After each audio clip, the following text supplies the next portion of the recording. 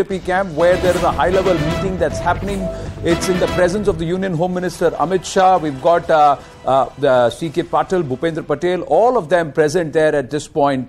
They have 4,340 aspirants, over 182 seats. The first 40 constituencies perhaps are being discussed at the moment. Who is going to have a vote and an opinion? Is it going to be what Mr. Patil decides, or is it going to be an influence of Amit Shah, or has it already been decided by somebody else altogether? The way BJP functions is that they would have got multiple surveys from the same constituency. So 3 or 4 sets of surveys. One that Mr. Shah does and his team does on the same constituency. One that is done by the Prime Minister's team, another by C.R. Patil's team, and by the BJP. So for one constituency, there are 4 to 5 surveys that are done, and then only the name of the candidate is decided. It's not who is close to whom. That is no priority that is given. There is also the Sangh feedback that will also come on ground. Siddhant is joining us with more. Yes, Siddhant, how long has this meeting been going on now?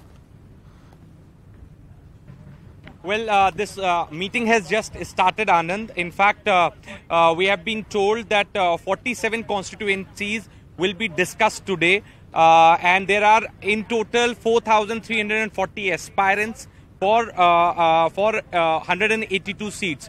So these constituencies also includes constituencies from Rajkot, Morbi, Narmada, Tapi, Valsad, Dang, Porbandar.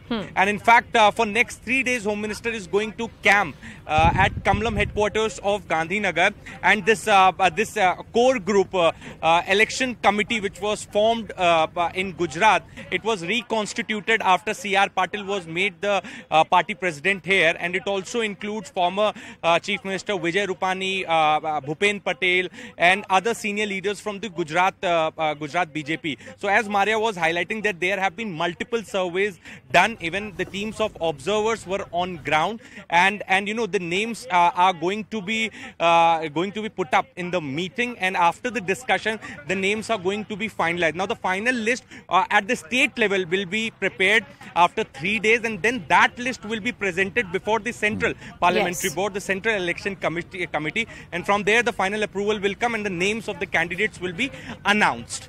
Right. Siddhant, stay on with us. Let's look at the predominant 2 parties that have been at loggerheads over the last 2.5 decades and how the voting patterns have gone between the BJP and the Congress party. The